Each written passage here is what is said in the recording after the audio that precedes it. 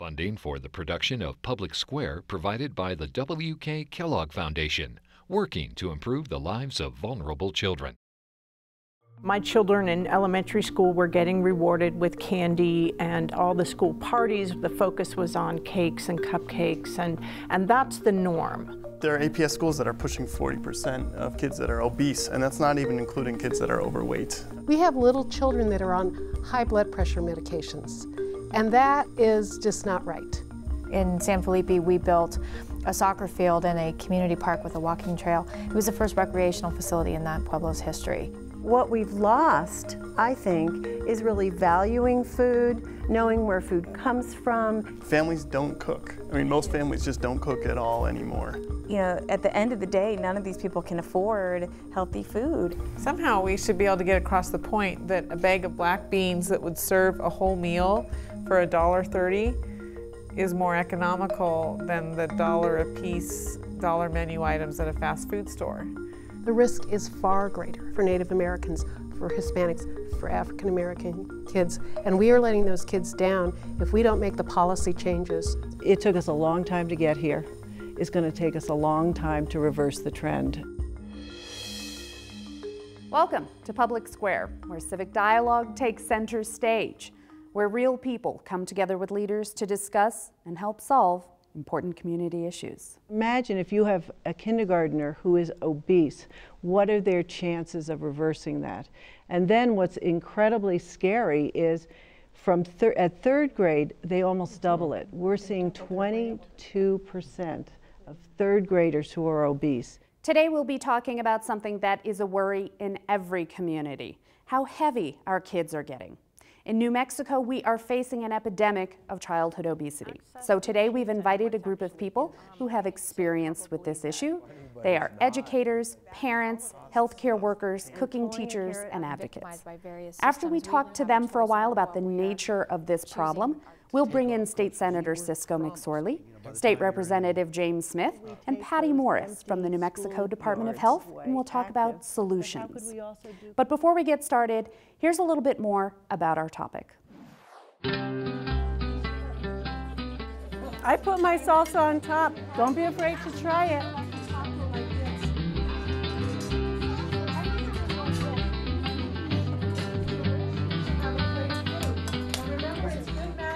This looks gross, but it tastes good.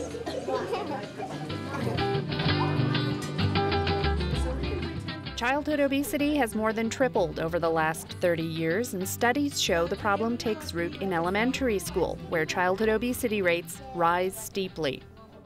For example, in New Mexico, 13% of incoming kindergartners, 25% of Native American kindergartners, and 22% of third graders are obese.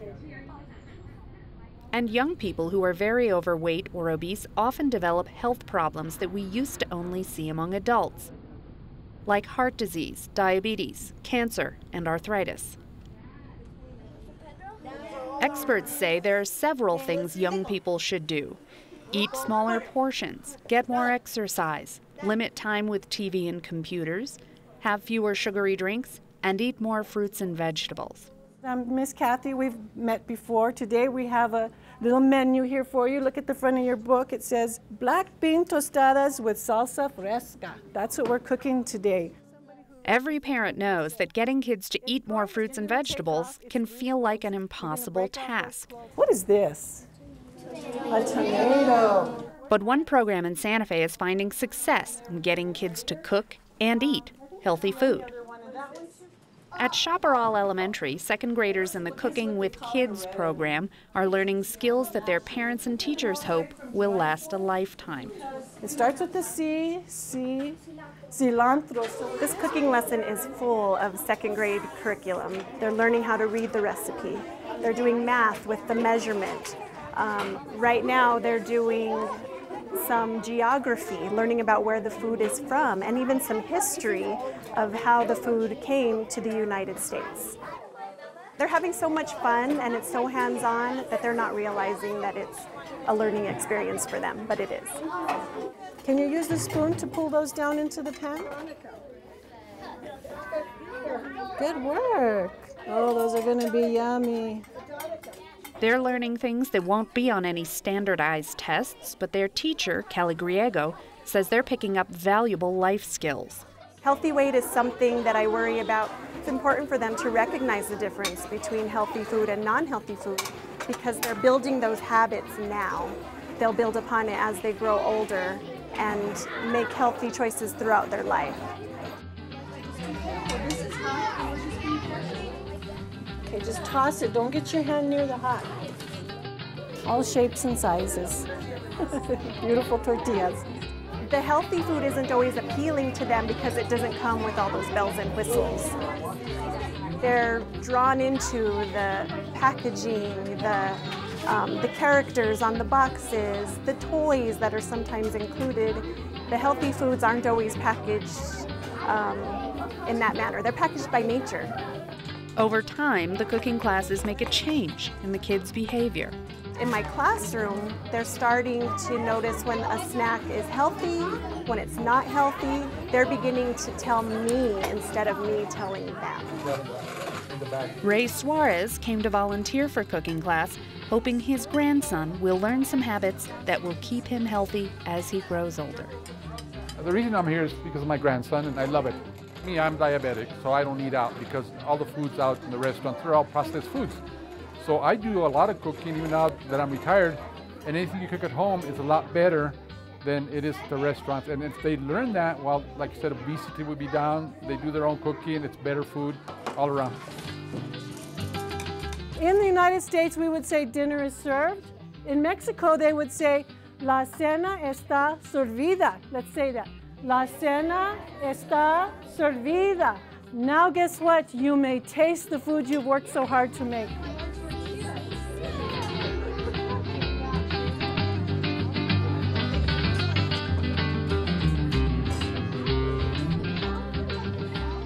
It was like really all the things that describe delicious combined. Okay, great.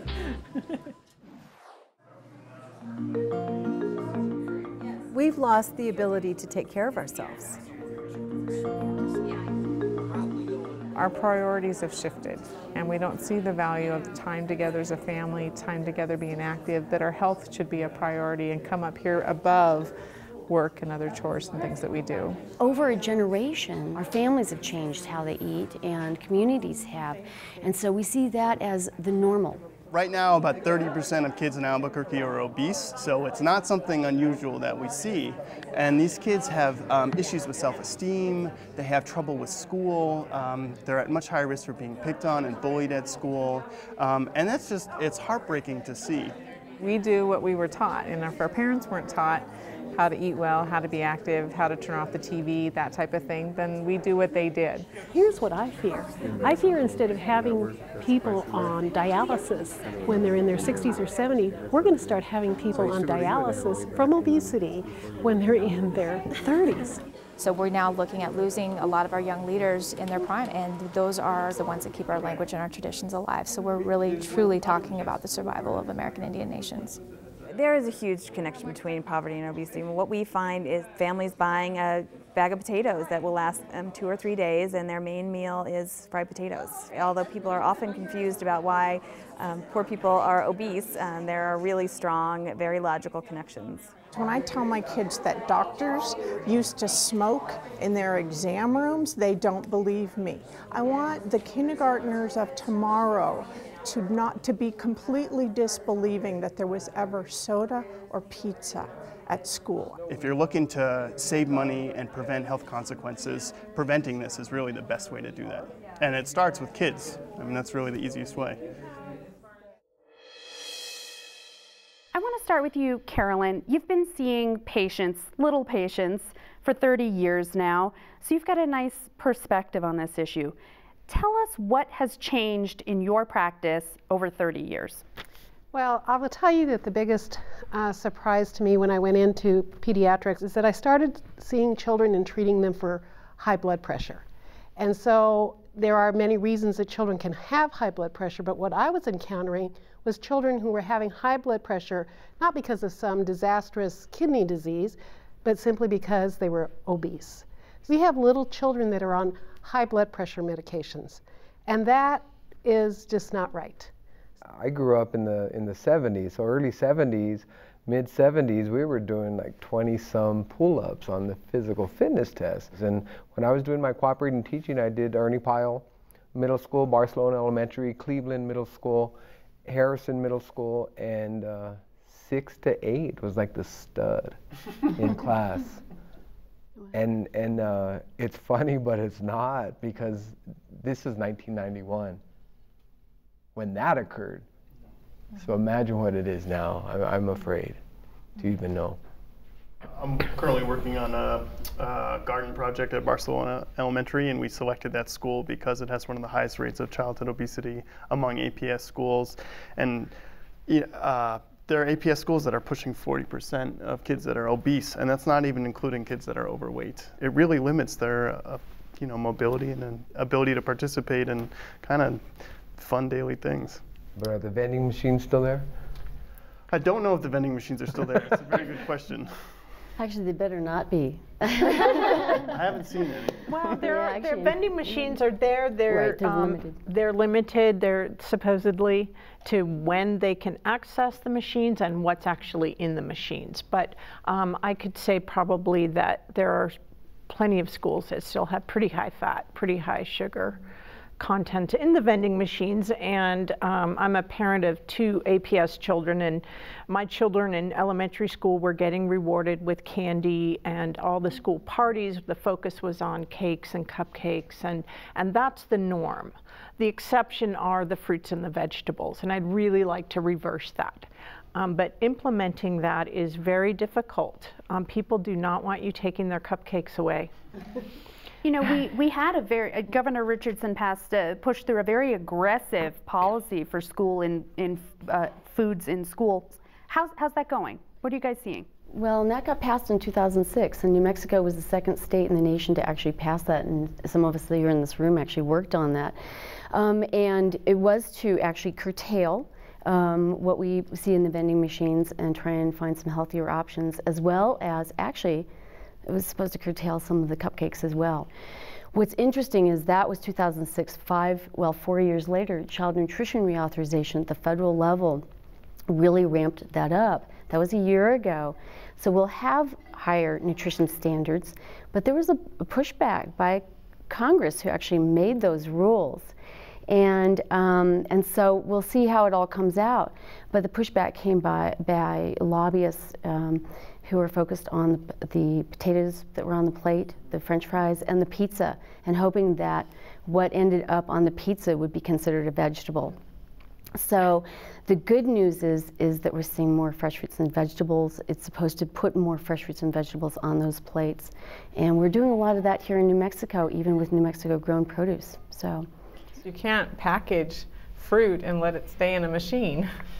The shelf life of fresh fruits and veggies is just not there as compared to those kind of packages. The other thing, it takes time to adjust your taste buds. Give it 3 weeks trying something. Kids are used to eating the vending machines, and so the fresh fruits and vegetables don't have the taste appeal initially. They haven't tried it long enough for them to choose those first. Do apples not come in flaming hot? I'm telling you, Flamin' Hot Cheetos is like the state. It is a staple to see. There was a wonderful article I once read by a pediatrician in California, and the title of the article was "No come nada," and that means you don't eat anything. And it's because you would get parents that would come in and they say, "My child isn't eating. No come nada. Ellos no come nada." And what they were saying that at the same time that the child had the hot Cheetos and the soda. And what they were saying is, if I don't give them that, they won't eat anything. It takes time for kids to like a new food. It's not just, well, he won't eat it, but you have to keep trying with them, keep working with them, and remove the ones so that they're not filling up. Well, I think it's so much about, it's an access issue, because hot Cheetos are rampant through Native American communities as a major food source. My daughter happens to love them. But really, when we look at the average tribal community here in the state of New Mexico, it's a food desert. And so it's, you're the only food source on the reservation is typically going to be a convenience store. but also looking at the issue of economics around healthy food as well, and that it becomes very easy when you need to feed your family or to feed your child to look and go spend 99 cents on a bag of hot Cheetos or a pop in order to provide some kind of nutrition. And I think we look at that issue of food access and really looking at the fact that I think unhealthy eating habits are being institutionalized in our schools, despite what legislation is really going on. So that now here in New Mexico, at least 51% of all Pueblo children are overweight or obese. And many of them are getting a big source of their calories at schools.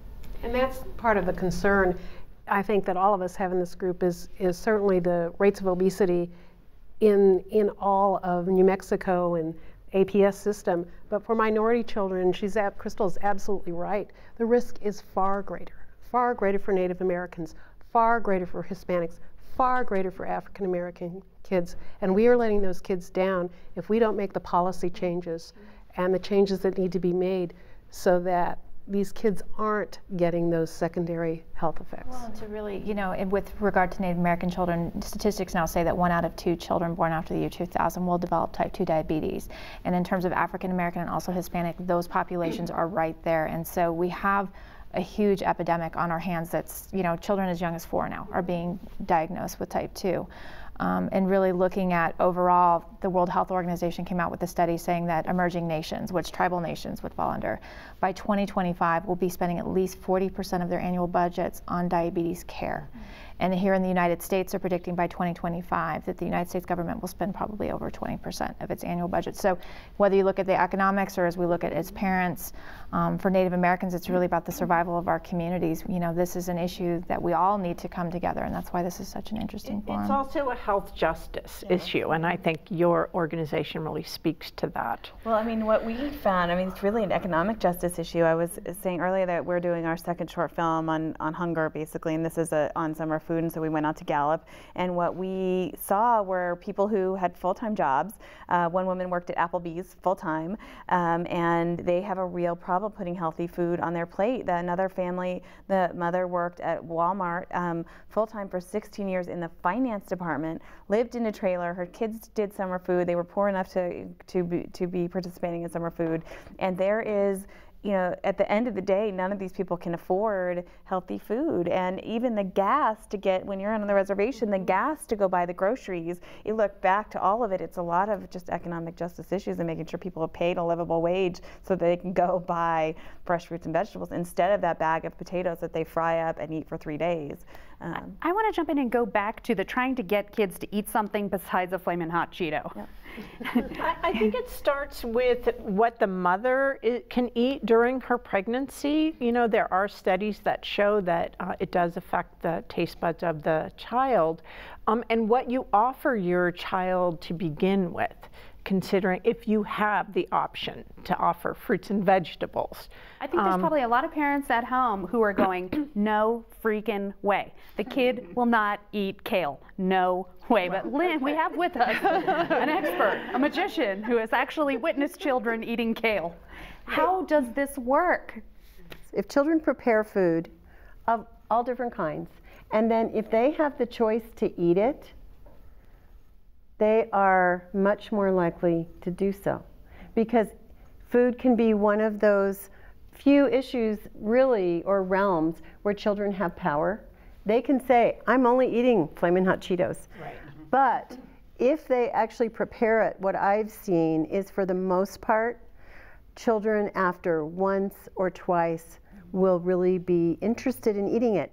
Is that what we have kind of stopped doing, is having kids help in the kitchen? Does that make a big difference? I think it really does make a big difference. And we're now almost at the second generation of mothers primarily, but adults, fathers too, for the most part not cooking. What we've lost, I think, is really valuing food, knowing where food comes from, having the experience of having a garden. Not that everyone is going to be a farmer, but having that excitement of planting something and pulling a carrot out of the ground or digging for potatoes, You know, it's really, really fun. And cooking is the same kind of thing. We're almost at the place where we think if it's fun, it's not good. Families don't cook. I mean, most families just don't cook at all anymore. And it is, you completely lose that investment in what food is. I don't think kids can recognize food. You can go into most supermarkets, whether it's Walmart or local supermarkets, and the entire middle section of the supermarket, there's nothing recognizable as food. It's pre-made packaging. I was going to ask you, does getting them invested in growing the food and seeing it growing, does that make them more willing to try something like a beet? Oh, I mean, I've seen third graders argue over who gets to try the broccoli, and that doesn't happen in a kitchen. Yeah. I mean, it doesn't happen in a grocery store for sure. They're not reaching for the fresh vegetables, and I think it's just sort of human nature. If you're invested in something and work towards growing something or producing something, I mean, you want to benefit from your work. I think there's also the potential in the grocery store. In our program, we actually have a grocery store tour, and we take the kids. And when one family came back and talked to us, their 10 and 12-year-old were going to them and they were pulling down, reading the label and said, "No, Mom, we can't get this." So I value the growing and the garden, and I think that's great. But let's not forget to take our kids to the grocery store, know how to read labels, and get them invested in what goes into the shopping cart to begin with. Because and the planning as well, because it's great when you say I've been a working mother all my life, and I can tell you that when I have to work late and get home, and it's a lot easier to reach for that prepackaged, add the meat, and you're good to go, instead of trying to plan out, boy, I'm getting home late. We were just talking about this. You were just talking about your daughter, and you've got to feed your daughter tonight, so you're thinking, what am I going to feed her? And so having that preparation, the same thing for lunches, when you pack lunches with kids, is having them involved, preparing it, thinking ahead of the week. What can I do to get things ready maybe on the weekend so that I'm not reaching for that prepackaged food at the last minute anymore? You mean plan, do a menu? I'd love to see victory gardens come back, where every family had a small or a community garden. Not every family is going to be able to have a garden, and I mean, there certainly are time constraints, but a lot of it, I think, is exposing kids at an early age. So they're used to it. They know what a vegetable is, where it comes from. Yeah. And no, that's a big problem. Yeah. And I do also want to make the point, it's not entirely accidental that we find ourselves in this situation. I mean, the government subsidizes, corn and soybeans to an enormous degree in this country, and we end up with a glut of grains that we need to figure out something to do. So you get a lot of cheap meat and high fructose corn syrup, and both of those are associated with obesity. So some of this, there's a farm bill coming up for renegotiation in Congress this coming year. I mean, that's billions of dollars. And it's a big issue, but if you can change the structure of subsidies in this country, I think you're going to get less of the stuff that makes people unhealthy and more of the stuff that you want people eating. I think Nate's right. We're seeing the shift already in the Farm Bill. For us in New Mexico, we're really lucky because actually we don't have too many of the commodity programs. But they're little gems. There's one that came out of the recent Child Nutrition Reauthorization Act called Farm to School. And it will provide for things like putting in a garden and doing, like Lynn's doing, nutrition education, which just makes all the sense in the world to put all those pieces together. So you're right, Nate. I mean, we are on a great turn now. And so I think this is a real time for us to continue to be focused on food as an issue and on obesity as the challenge, but I think we have every opportunity to make change happen. Let's talk about something that's not changing very fast, the actual school lunch. Who has seen a school lunch recently? It is a really interesting issue because on one hand, we have all these kids who are relying on school meals more than ever. Iowa State University just came out with this very interesting, rigorous study that showed that if you look at children eligible for free meals, the children that got school meals had healthier indicators in terms of obesity than the children who also eligible for free meals brought their own meals, which makes sense because probably what those kids are bringing are chips and soda, and despite the mystery meat aspect of some of the lunches, it actually is somewhat balanced. It did provide something. You get a lot of pushback that I'm sure Pam has dealt with when you're trying to kind of promote a healthier meal from the student nutrition directors. We really love these kids, but they are worried that if you serve something healthier, the kids won't eat it and they will lose their money, and it goes in the garbage. And B, that they have this very limited budget within which they have to produce their meal. Should we expect that schools could do some of these same strategies that we're telling ourselves we have to do? You know, introduce the kale, allow them to choose. So Revolution Foods, which is a business, went to many different states, and I think they tried to come here, and I think it hasn't worked out. But and they do these taste tests. They try and get them to do these food taste tests, and eventually the kids actually eat it. I mean, the problem is they've never really been able to get down within the school lunch budget, the reimbursement budget, to produce the same thing, and that is really ultimately the one of the problems. We all want to jump on that poor school lunch, but I don't think that the people that are involved in making it, these people care. These people have kids.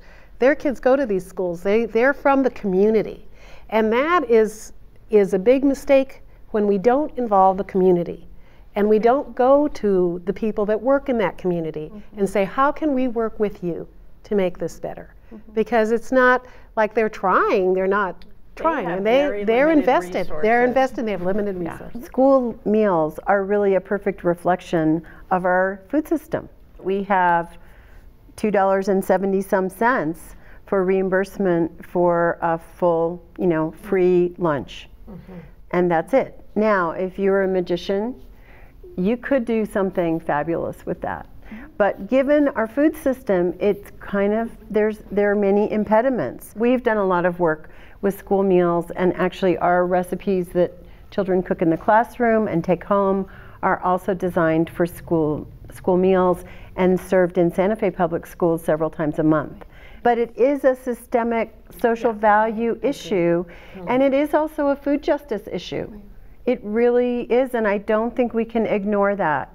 I have this kind of dream that if we valued these people who are cooking for our children every day as we value chefs, what could be accomplished? That's what I'm talking about. That's what I absolutely agree.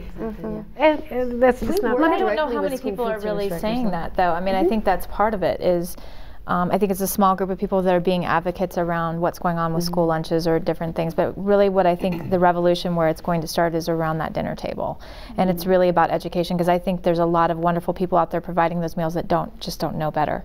And we see it constantly with parents, like they don't understand that, handing the pop over to their 3-year-old, or handing the bag of hot Cheetos over is a bad thing. I mean, these are snacks, and there's nothing malicious there, but I think it's really around education, around parents. I think there's more education in schools that needs to go on with teachers, because, for example, at my daughter's school at testing last year, every child received breakfast as the incentive for testing, and they gave them a donut, sausage and scrambled eggs, and a big old glass of juice before they went in for testing. And I'm like, so I think I don't think there's anything, I don't think they did that with intention to do something bad. I just think that we have a lot of education to do, and that we need to also, I think as parents sometimes need to stop whining around that, we're being victimized by various systems. We really have a choice about what we are choosing to feed our children with, to some extent. And now, we do have our communities that have less options because of the whole issue around economics, around access to healthy foods.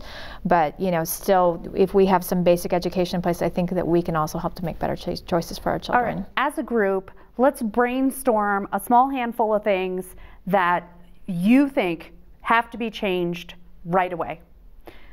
I think access, equitable access is really important, so people do have choices.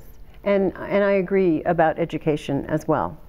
Somehow we should be able to get across the point that a bag of black beans that would serve a whole meal for $1.30 is more economical than the $1 a piece menu items at a fast food store. We have 11 school districts that are purchasing New Mexico grown fresh fruits and vegetables. And that's about $500,000 of sales right now to farmers. And so we are getting local produce on the tables, and much of it is about changing how we do things. And that's been a change that we've been working on for 10 years. So it's exciting to see new things happening. A continuing theme that I hear from all of this discussion is really a partnership. I don't think that there is one absolute magic bullet that's going to solve the problem. Off the top of my head, as far as for school systems, a minimum amount of recess time for sure. There are some there is a PED level that says 30 minutes a day, but I think that nobody's really following that. I know there's a elementary school in APS, their kindergartners do not get recess till after 1 in the afternoon. So I think just some really basic, more physical activity at school, brain breaks, more fruits and vegetables at school, so move more, eat more fruits and vegetables, have access to water at schools. Also, my kids brought lunch, but they wanted to buy milk, but they didn't want to stand in the line to get milk.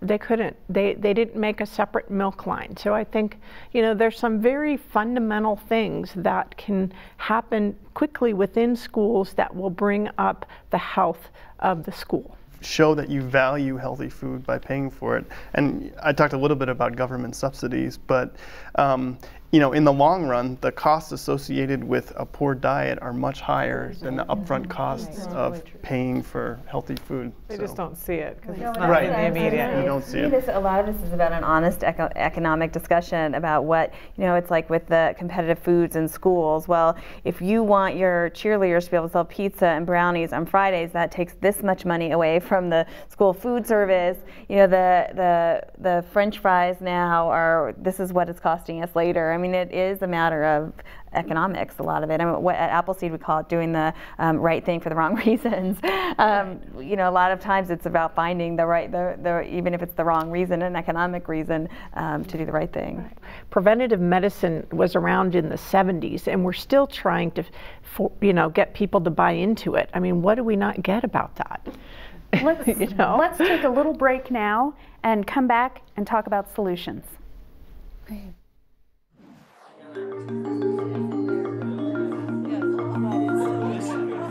Jim Smith.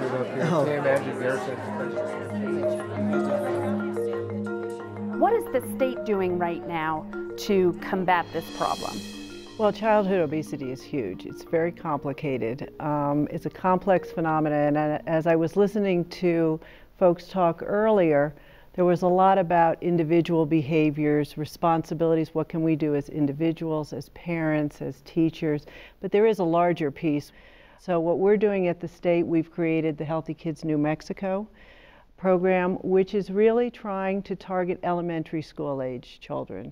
That's where we know we have the greatest chance to possibly help in shaping behaviors. How do we create healthy schools where the environment really supports healthy eating, active living, whether it's in your cafeteria, whether it's the way you walk or bike to school? Can we open up schoolyards so that they can be used during non-school hours? Can we begin to think about having community gardens or school gardens where children can learn where food comes from? The Cooking with Kids program, fabulous. I think a lot of people in this room probably loved everything you just said. But, so why isn't this the situation right now today? I mean, why isn't it all fixed today, right now, if this is... Don't we always want the easy bullet? It took us a long time to get here. It's going to take us a long time to reverse the trend. I mean, what we've seen is last year for the first time, we looked at the obesity prevalence for elementary school age children. 13% of incoming kindergartners were obese across the state. 25% of kindergartners who are from tribal communities, who are American Indians, they're obese kindergarten. You're not going to see reverses. I mean, we all know how hard it is to lose 5 or 10 pounds.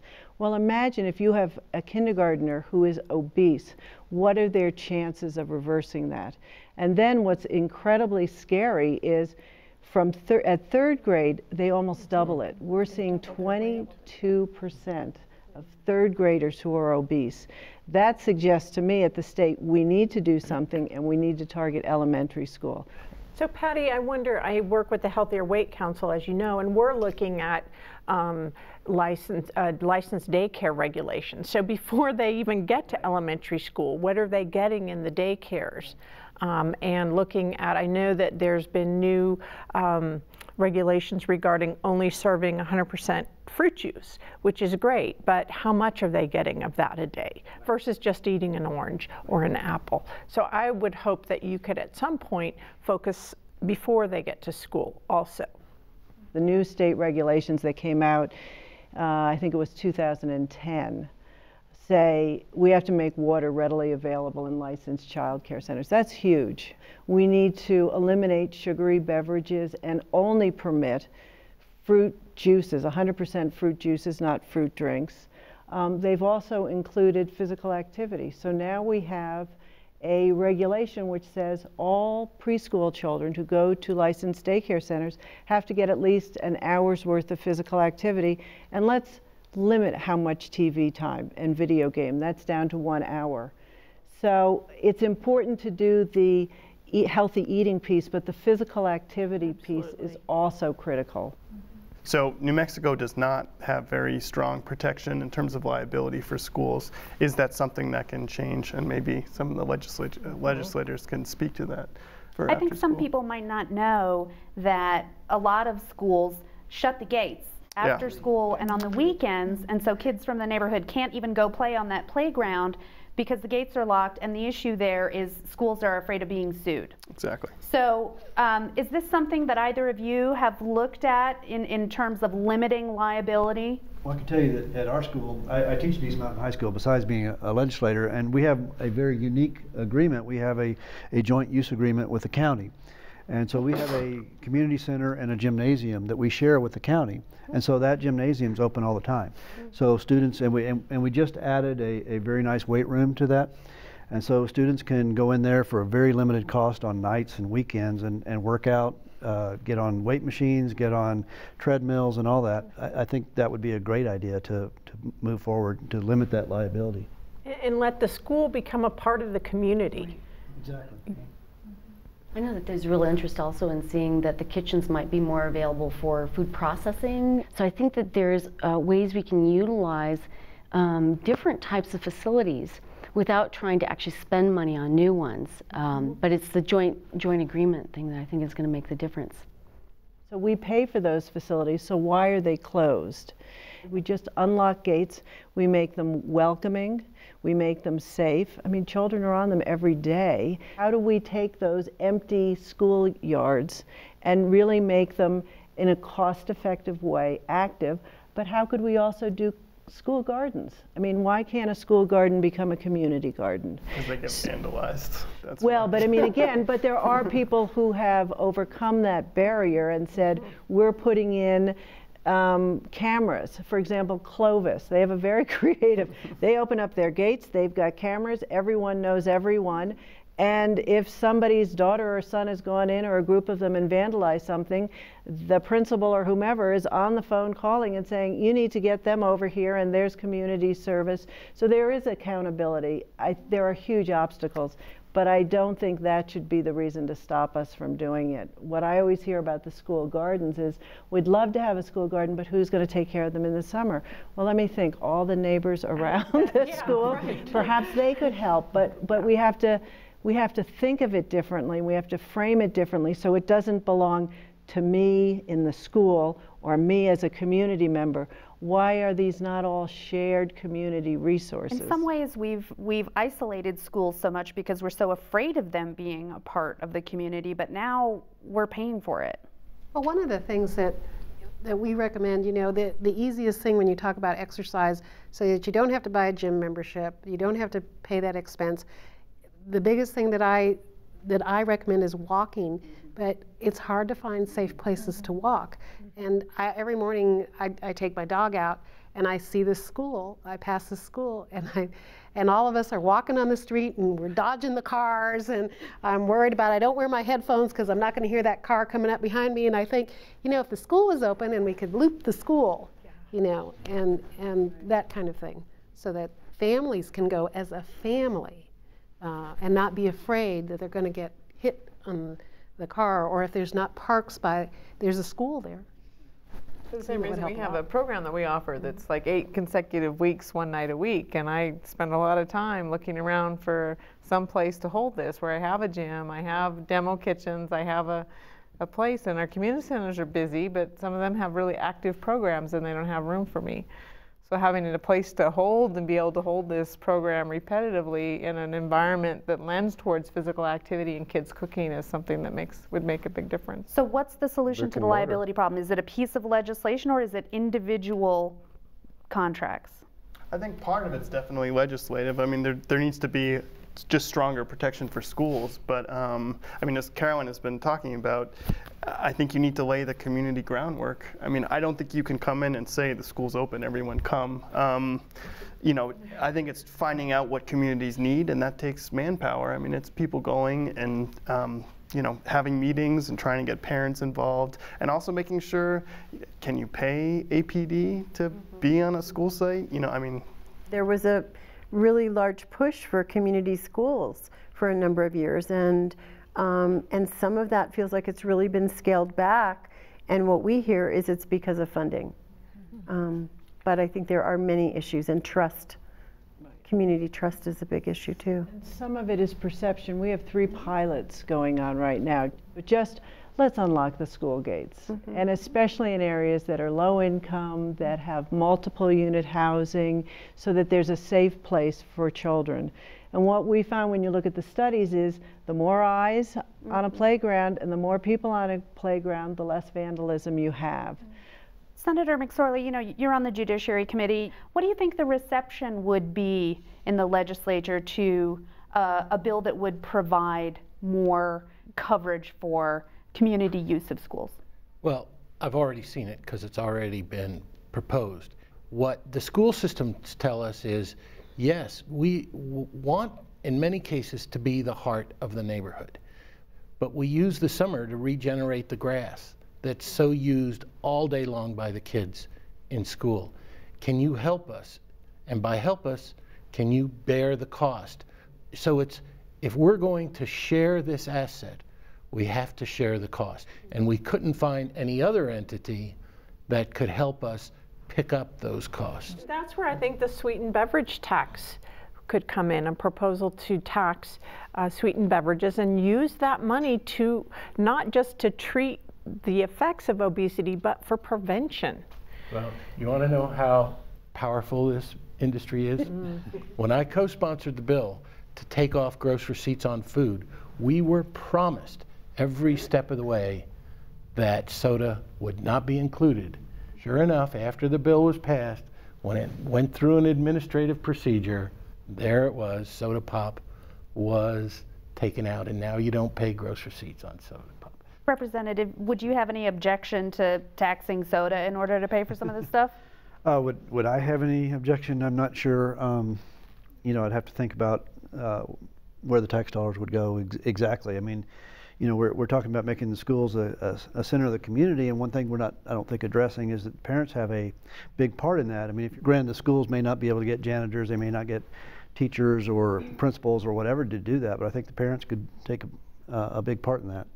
You know, we were talking earlier about reforms of school food that were pushed through in Governor Richardson's administration. Does it need more work? Does it need an update?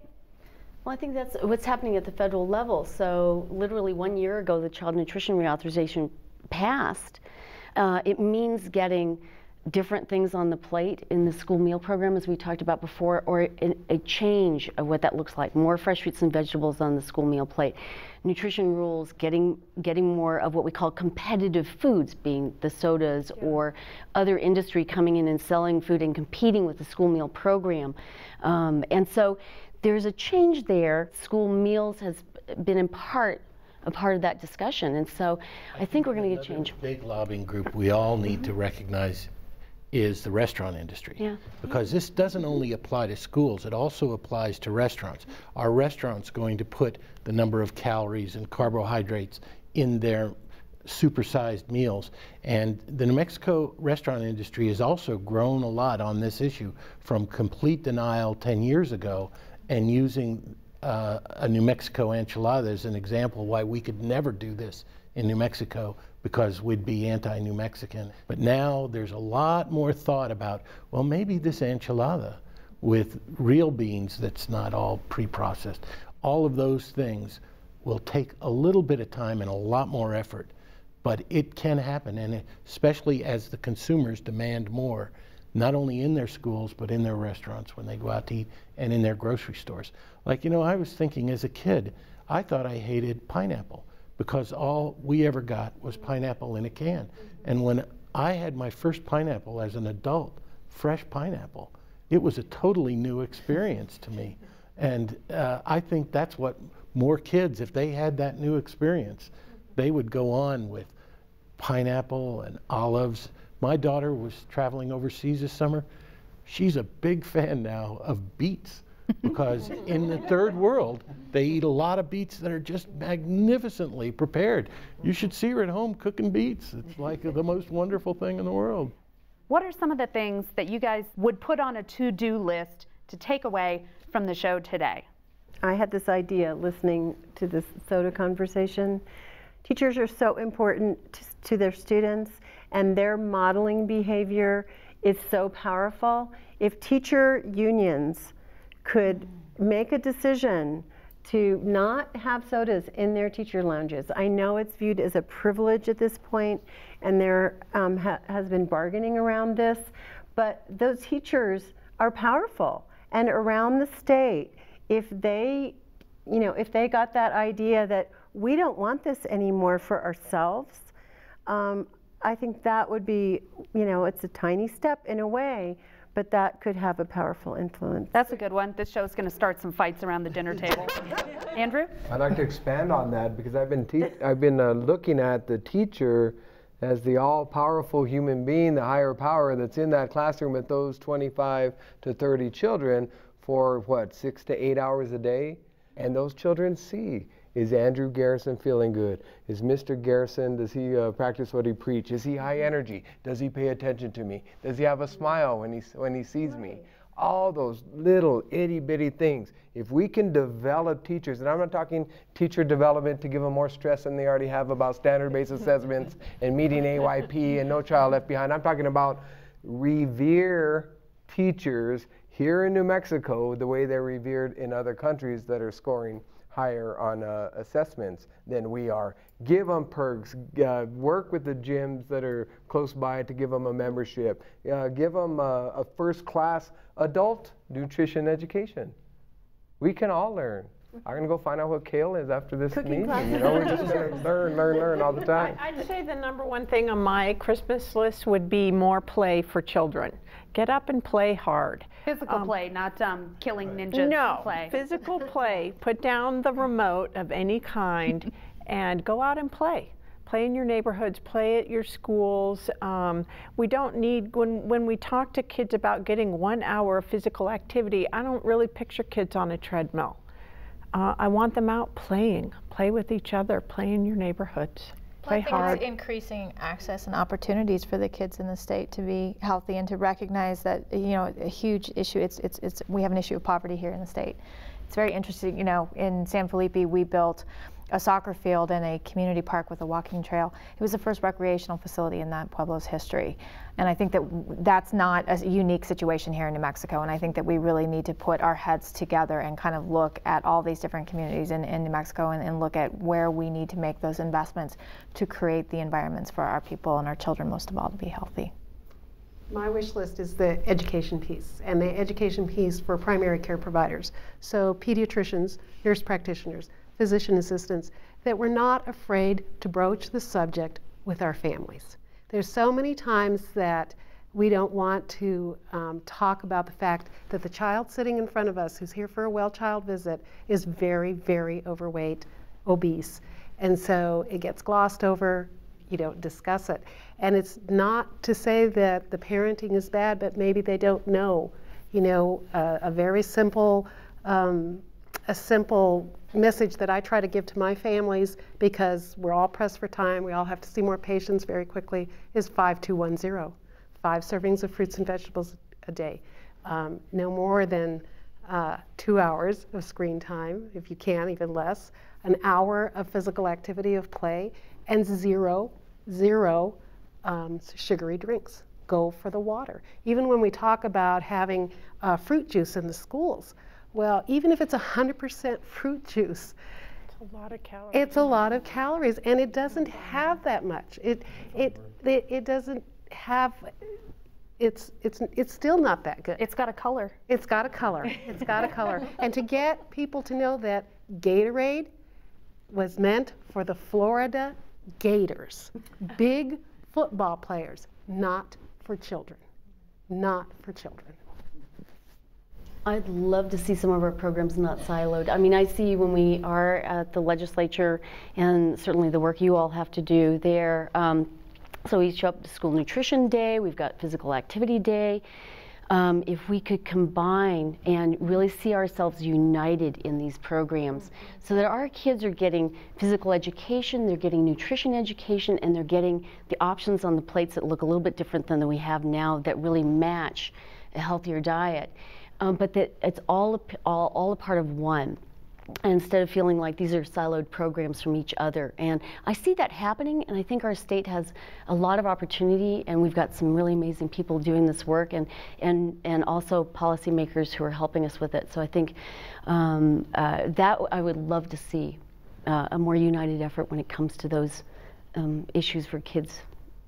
Well, I had one more. All right. It just speaks to physical education to reform it. So we're not just having a credit requirement for physical education, but we need to separate physical education from physical activity. Play. It's different. I'm educating here, and I need to give some history and learn and teach locomotive patterns. Or wait a second, I only have 45 minutes. Let's go hit the track.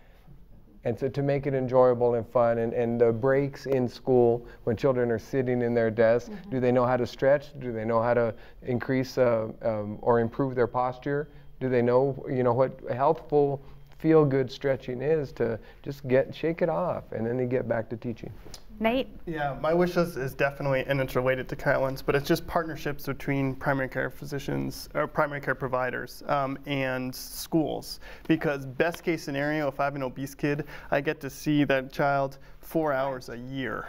And that's, by noon on Monday morning, a school has met that. So I just think those community partnerships have to happen, because it's a really multifaceted, difficult problem, and it needs to be addressed from a lot of different angles. Representative Smith?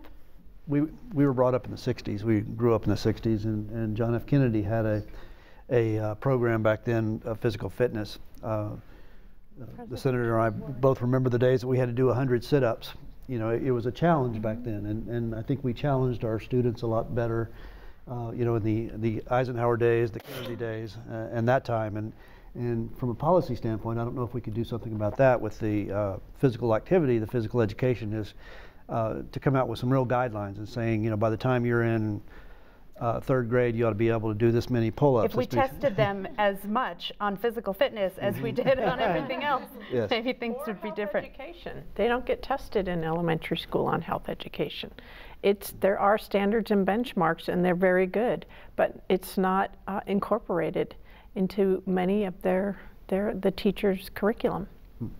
I want to thank you all very much for being here today and helping us come up with all of these ideas.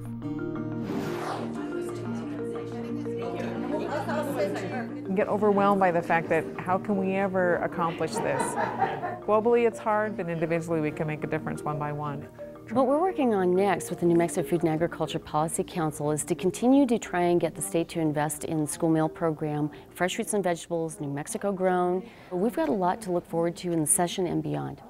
At the legislative level, we need to find more allies, and I'm happy to try to lead that.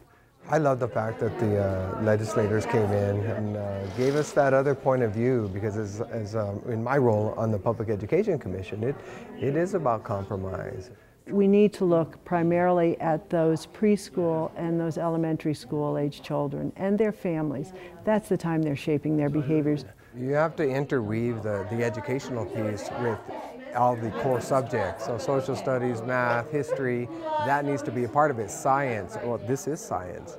We need to have some way to hook up all of these programs so that for somebody like me that sees patients, that sees kids, that I can refer them to them, because I didn't know about several of these programs. You can't just give up on those 33% of our kids and just say, we're not going to do something about it. So you have to get passionate about it. You have to get people involved. Smile, say low fat, reduced fat, ricotta, cheese,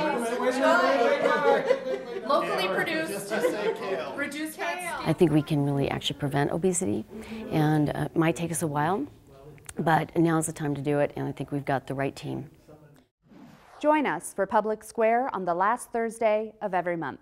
To participate in Public Square and for more information, go to our website, knme.org/Public Square. Here you can give us feedback or suggest topics. Also, look for us on Facebook and Twitter. Thank you for watching.